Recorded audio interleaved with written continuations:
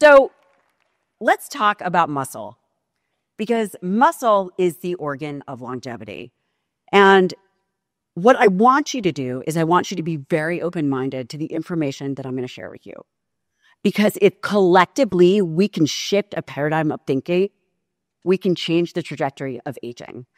And right now, there's obesity, diabetes, Alzheimer's disease, cardiovascular disease.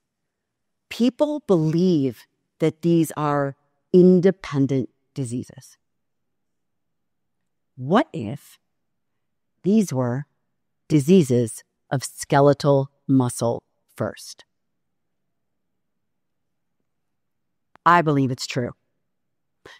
And guess what? If we target that one tissue, that most important tissue, then we can help protect and prevent the diseases of aging, which is extraordinary. It's extraordinary because the only way that we move the needle is the ability to ask the correct questions. And for the last 50 years, we've been asking the question of obesity. That's not the right question. The question spans on how do we maintain the health of skeletal muscle.